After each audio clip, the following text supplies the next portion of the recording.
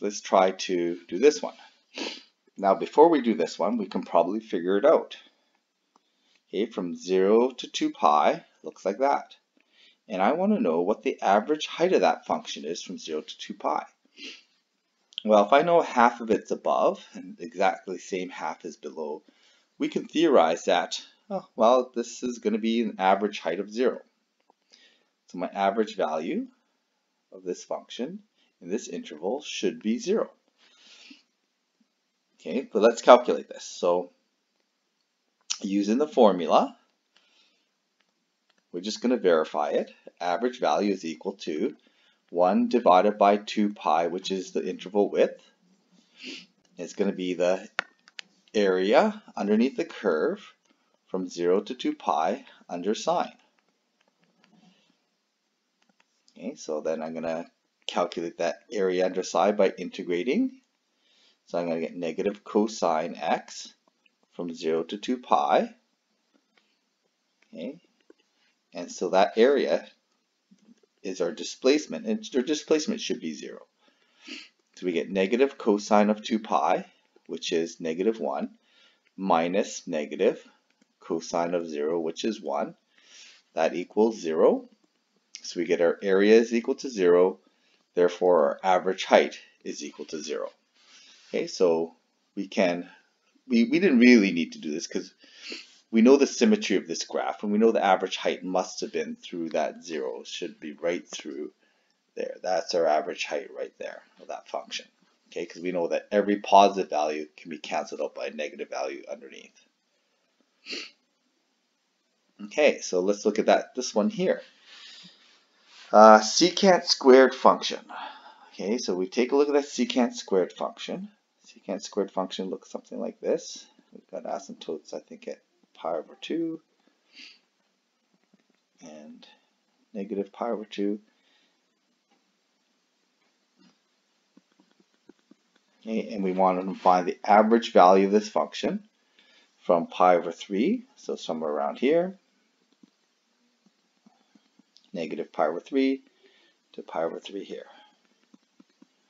Okay, so the average height probably is going to be somewhere right about there. Okay, I'm just going to theorize it somewhere around there. That's my average height. So again, what we're going to do is we're going to find the area underneath this curve, okay, by integrating. We're going to take that area and imagine that it's going to be a rectangular area, and the height of that rectangle is going to be the area divided by the width of the rectangle, and that should give us the average height.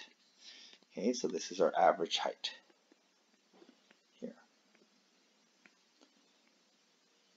or average value. So I'm going to use my calculation. So my average value is equal to, it's going to be 1 divided by the interval width,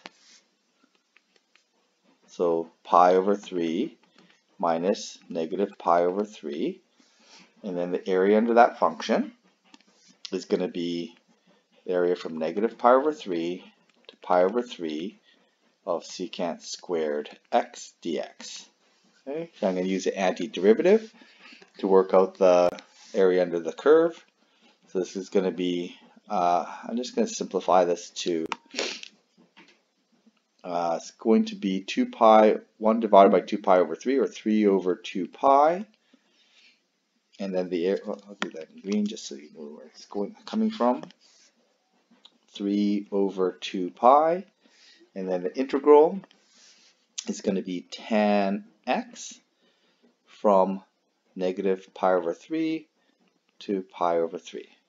Okay, so that's going to find that area. So when I work this all out, okay, this is going to be 2 over 2 pi, or sorry, 3 over 2 pi. 3 divided by 2 pi. Tan of pi over 3 is going to be, it's going to be root 3 minus negative root 3. Okay, so that works out to be that area. So I end up with 2 root 3 divided by 2, so I'm going to end up with 3 root 3 on top. The 2 cancels out, so over pi. So that values are going to be approximately equal to, okay, so it's going to be 3 square root 3 divided by pi. I'm getting about 1.65 as my height. So I think my picture's a little bit off, but 1.65, okay, because that vertex here is at 1. Okay, so I probably should have drawn that a little bit differently. I think that graph goes up a little bit quicker than how I've drawn it in there.